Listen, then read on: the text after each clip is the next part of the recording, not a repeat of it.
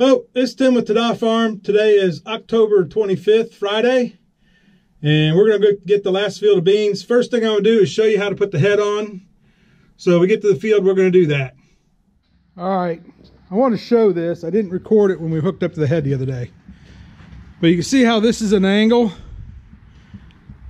And now you see the head right now, the way it is on the combine, it's straight up and down.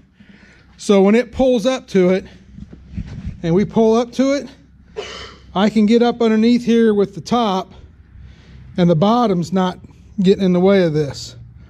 Where if this isn't on a header cart, then this is going to be straight up and down, and you could run into problems as that head comes up to it wanting to push against this and you can't get the top lip in. So they make brackets that hold that head back. I don't use them, but that's why it holds the bottom of the head back against this point right here, and that way you can hook up to it. So hopefully that helps make sense there. We're going to hook up to the head now.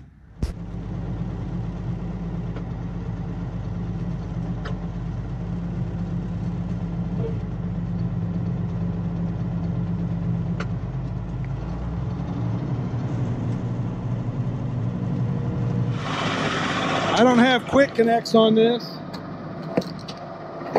The trick is that hole's got to line up, and I need about that much space to make it work. I believe I got it. I'm getting better at it.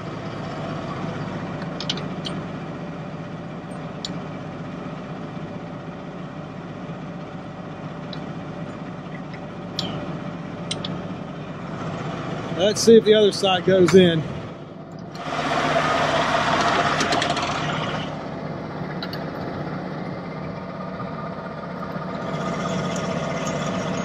Yep, we're good. Usually it takes me 3 or 4 attempts. This time it just took me 2.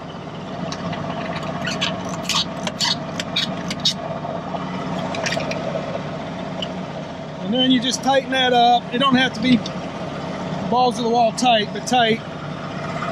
The newer combines hook into this little bracket right here with a quick connect thing, but these don't. And then you still got to do the chains. Let's tighten the other side up.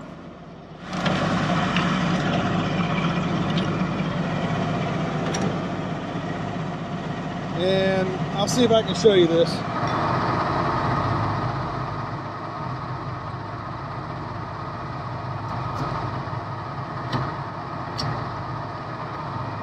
That's all it does. The other side goes on the same way. Next thing we got to do is get away from the header cart, because I got to lower the head down so that I can hook up the hoses. 2 hoses run the reel, and 1 hose runs the reel height. So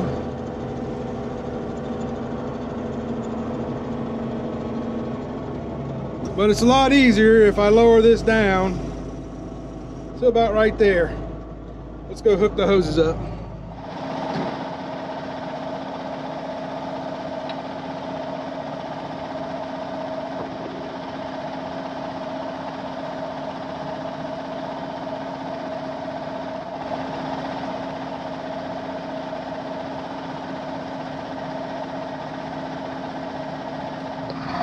The last one does the reel height, and it hooks up right there.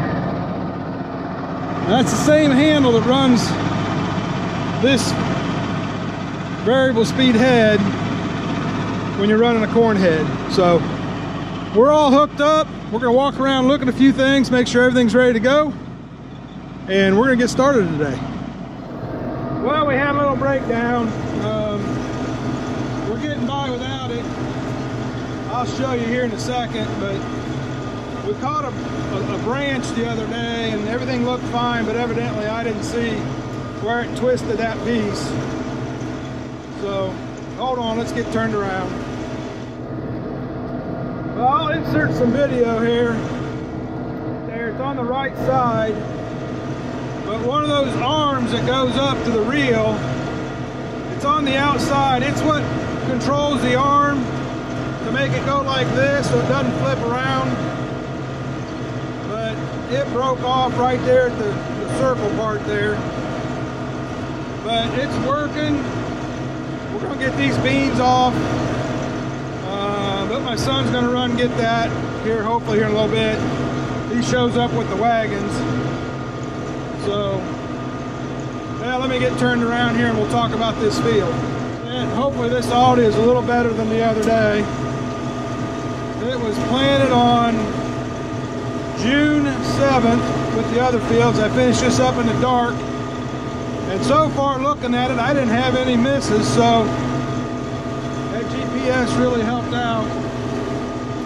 So anyway, we're gonna get across here and we'll check the yield here in a little bit. Not the yield, the moisture. But things are looking pretty good. Hopper's filling up pretty quick. So this is a 6-acre field, and I think I planted 5.8, what the GPS said last spring. So, but yeah, you might be able to see that bar every once in a while. It doesn't go all the way across. This section here stays fine. It's just this middle section and the right section that are flipping around there. But it seems to be all right, so we're just going to keep right on keeping on. So we'll get turned around here. Yeah, so far this is looking pretty good. Last year, this is my best field. I got 62 bushels an acre on it. But I don't expect that this year. My best before that was 45, so I was shocked. But we're doing things a little better. Got an agronomist involved helping us out some. So, but yeah, it looks pretty good out here. Now this is that field I was talking the other day. It's got the maturity of a 3.3 and a 3.6. They're both rough seeds. But yeah, every once in a while you'll see some green plants out there. That 3.6s are just a little behind the others, but hopefully mixing together it'll be all right on moisture. So we'll check it here in a little bit. But we're expecting a bunch of rain tonight and then this weekend. So it's get them now or who knows when. But anyway, we'll get back here in a little bit and let you know how things go here at the end. A lot of people say these didn't have automatic or whatever. You had to do them manually, but 74 6600, it latches, but you gotta click it there to make it go all the way. So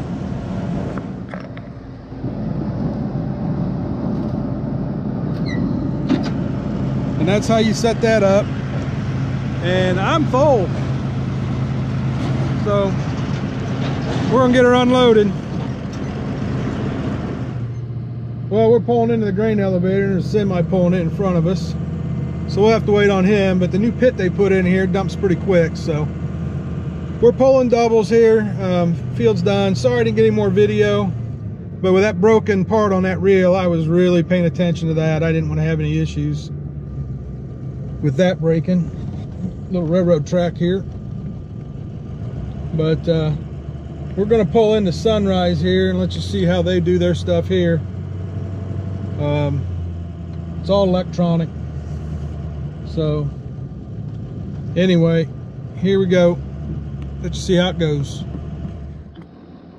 That thing sticks down into the grain there and it takes a sample and it sends it inside and they test it. They're looking for foreign matter,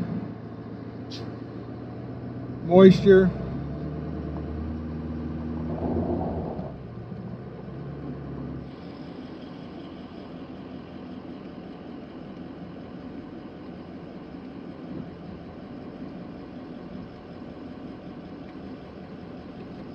Please wait.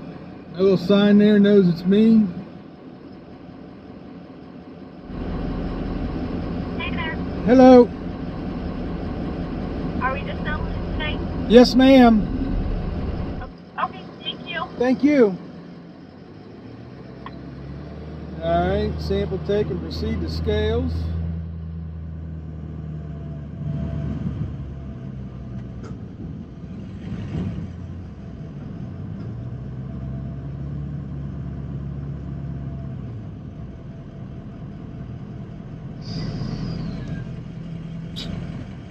Both wagons on there, and we're gonna watch the little sign there. Go to dump pit 2. I couldn't read it. It said what it was.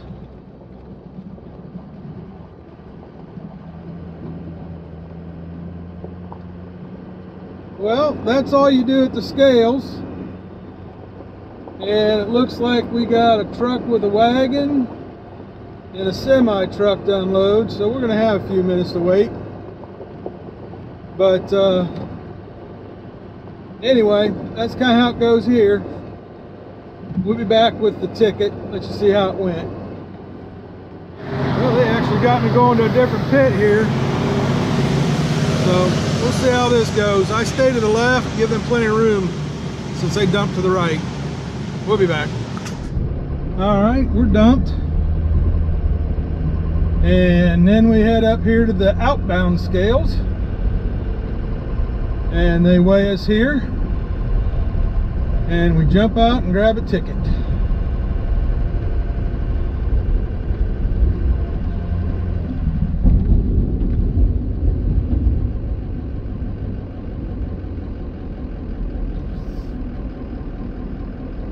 And right there, watch the little sign. Well, let's see here. Moisture was 13.8, which I was getting 13.4 to 13.7 when I was testing, so that's probably about right.